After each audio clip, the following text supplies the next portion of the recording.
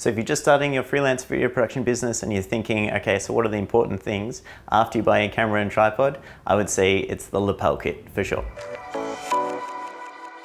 As a freelance video production person, a lot of people want to be heard, and they want to be heard well. If they're not heard well, then your video is not going to look and sound very good. It may look good, but people won't really want to listen much further because the sound is so terrible. A lot of businesses like doing interview style things where they're looking off camera, talking to someone else, or even at a conference, they've got a lapel mic on, they're going to sound great, they can move around everywhere, and you're going to get really good results. So, all your greatest risks are workforce. And I've also got the Rode SmartLav, which is a mic that goes into your phone, and that's a much cheaper alternative than doing a wireless solution.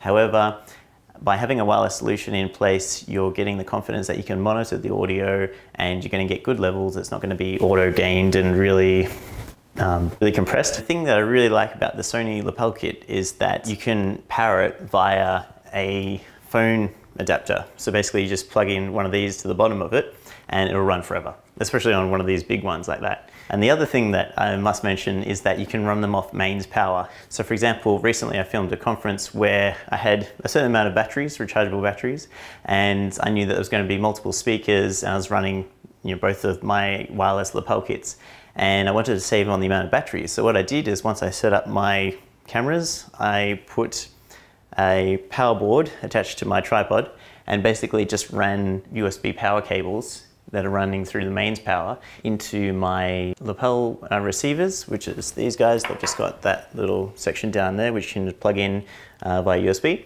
and then just power it forever. So again, that's an awesome feature of these Sony lapel kits, and I think it's just a really great peace of mind that you don't have to have like 1,000 batteries on you if you're doing like an 8-hour shoot at a conference or something like that and you need to run multiple wireless lapel mics. So another great feature about getting this wireless XLR adapter is, for example, if you're recording at somewhere where you have to get a feed from a desk and you have to be mobile, but you want to hear that everything's coming in okay.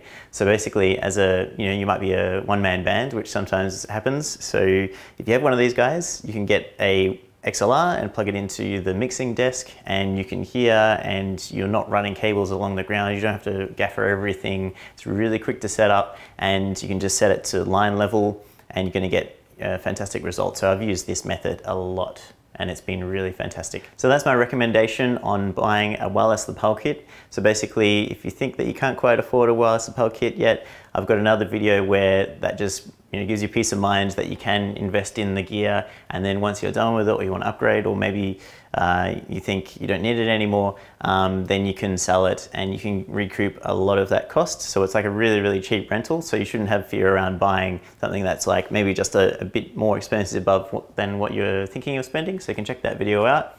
And I look forward to sharing more of my experiences and how I've used my gear in my different video production jobs. So learn, create, inspire, and have fun.